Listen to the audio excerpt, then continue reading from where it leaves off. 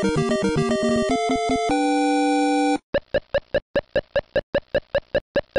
everybody, I'm Steve. I'm Nina. Welcome back. Last week, we started telling you 20 different things we noticed as cultural and societal differences between America and Germany. We only got through 10. Yeah, and this week we're gonna go for the second half. Come check it out. So we definitely need to have coins with us when we travel around Germany. Right. Because if you want to use a public restroom at any of the tourist areas, the Germans don't play. Not even like tourist area, just like Yeah, no, it's true. Any public restroom. Yeah. Parks, train stations. Yeah. You name it. Yeah, okay, fair. Bring coins. But about cash and credit though, what makes more sense to carry around? Yeah, I think for us, like in Germany, most of the places do accept a credit card. I don't know, it's because the pandemic or what. Yeah, but less cash changing hands. Yeah. That makes sense. Very sensible. But still bring certain cash with you every day. Because I think there's like some family-run restaurants, they only accept the cash. And also most of the bakeries, they only accept cash. So have both. Yeah, a little bit of both. But definitely you can get pretty far on credit cards if you need to. You know what? I noticed there's almost no fast food in German cities or towns. You know, it's true. Yeah. If you are looking for fast food, you know, I mean, first off, you can find lots of amazing food in those cities and towns. You're not missing a whole lot if you're not finding those fast food restaurants. But the only time I think we saw them was on the outskirts of town. Kind of like if you're on a highway and you take an exit for, you know, a smaller town, there's usually like this kind of like roundabout thing where there are gas stations and then there might be like a sandwich shop or like a burger place. But they're never like in the city center, right? Maybe. We didn't really like look for it. Yeah, no, we weren't there to look for McDonald's. Yeah, we were trying to find out what Auflauf was like, and if you want to hear about our Auflauf adventure, check it out. Okay, I keep doing the thing. I must. The cards command me. But yeah, no, it feels like in some ancient time of history that we learned in Germany, an agreement was reached between the German prince electors and the Burger King, where him and his people could not enter the city limits. Right? It was verboten to them, and you know, and I think the Germans are kind of happier in some ways to have like, you know, nice bakeries and delicious German, Italian food and things like that. And so yeah, so if you're looking for that Mick sandwich, you'll need to go out of the city. So in German culture, I think like on Sundays, it's their Ruhe Tag, which means like a quiet day. So if you're making any loud noises, the neighbor's gonna go to complaining and stuff. Yeah, like you can't like fix your home on those days. So, yeah. I'm not sure. We didn't really do anything really noisy at our Airbnbs. But we were at a restaurant one day. Yes. And like, all right, so we were at a restaurant. It was outdoor seating. Yeah. We had a German friend of ours chatting with us. We were all sharing some noodles or something. And it was like on a busy street with like cars and buses going by and all that. And we were just like having a chat. It may have involved politics. We may have gotten a little heated. We may have even gotten a slightly elevated decibels. I don't think like we're that loud. Yeah, but we were just talking like the way I talk in America with my friends. Yeah. And like there was definitely a German lady who turned all the way around like an owl and said some stuff and was like and our friend translated and was like, oh yeah, no, she told us to really mind our manners and be quiet. Yeah. And then I guess yeah, I guess we did. Didn't realize we were in violation of the standards. But you know, that can happen in restaurants. So people, mind your manners in restaurants and on the Ruhe Tags. Yeah, they may also just not have liked our politics, or just didn't want to hear it, which I could understand. So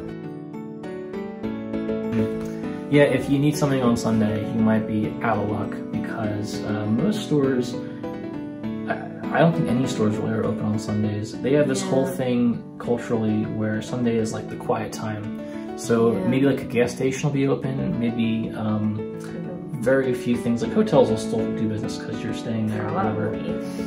But yeah, supermarkets, probably not. Restaurants, probably not, maybe. Yeah. But you have to really plan ahead, you know? Yeah, but restaurants in Germany are always like closed earlier as in America. Yeah, compared to America for sure. Bonus, if you want to find breakfast food of any kind, your options are pretty much bakery. In America, we have, at least especially in New Jersey, we have like diners, and you know, there's the International House of Pancakes, not as international as you think. Didn't see a single one in Germany. But yeah, if you're looking for breakfast food, you either are looking at bakery or, you know, making it yourself.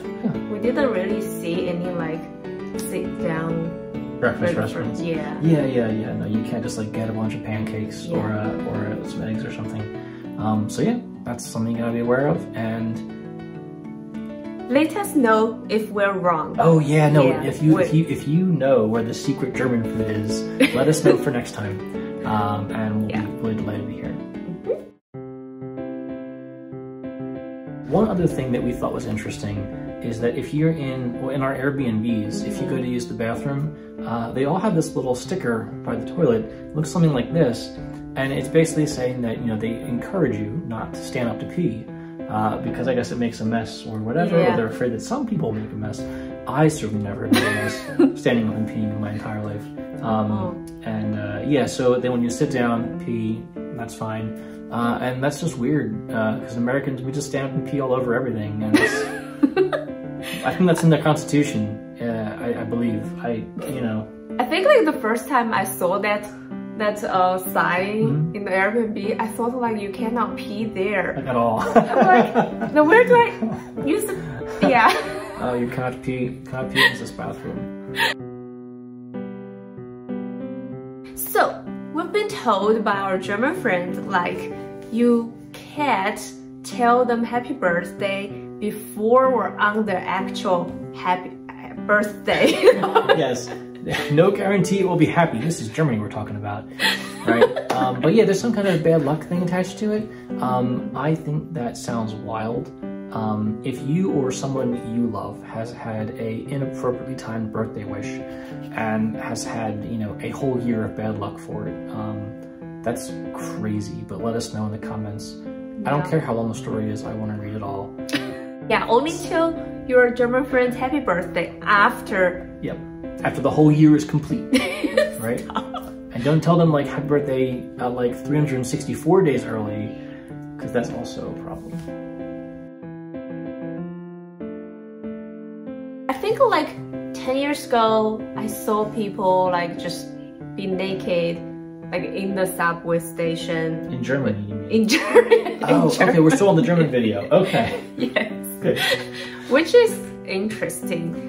Then, as I learned German, then I learned like they have like this like FKK, which means like a freedom culture or something. Yeah. Free from clothes culture. But spell all K's because it's German or something. Yeah, like a Freikörperkultur. Oh, okay, that sounds much more official.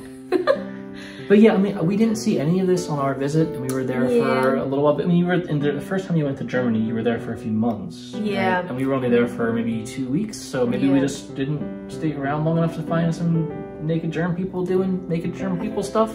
I think so. And also, like, we're not going to a sauna or those kind of place. Because I heard, like, those places, like, men and women just, like, go in the same room and naked.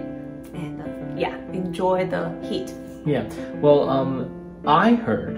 Okay, no, we're gonna get off this what we hear and stuff because we just want to talk what we saw. We are reporters, we are journalists, we care about giving you the truth, and we need eyewitness accounts for that, and that's us, our eyes. So, one other thing, as we toured Germany, we had lots of great food, lots of great beer. You've probably seen plenty of supercuts of me drinking beer in one place and eating from another. But the drinking ages in Germany are different than they are here. In America, it's like 21. Yeah, you're 21 to purchase and to have. And then in Germany, you can be 16 for beer and wine, things like that, but 18 for hard alcohol, like, you know, vodka or whiskey or things like that. I think in China, there's none.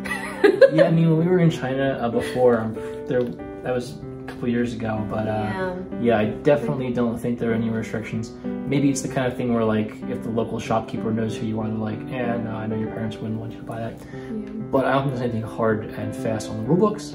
Let us know if we're wrong. We always need to ask the audience to correct us, and no one has yet, so we must be perfect at knowing everything about the world.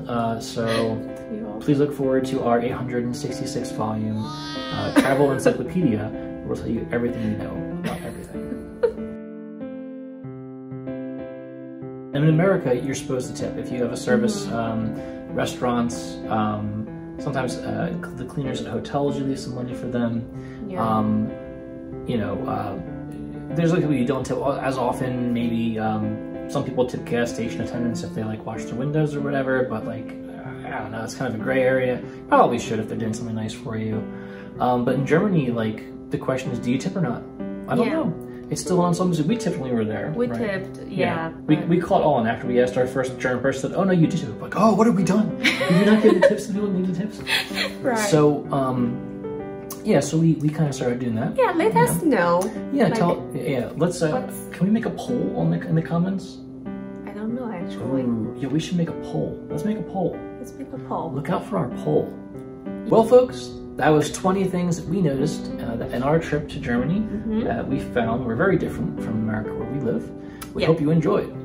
Thanks for watching. And if you enjoyed our silliness and information, please like and subscribe. We probably won't make a big list like this again for a little while, so check out all our other German-related content up top, and we'll be seeing you very soon. Adios for now, folks. Ciao. These count as two things. 1, 2.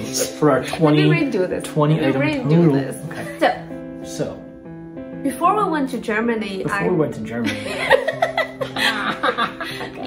I got you so stupid.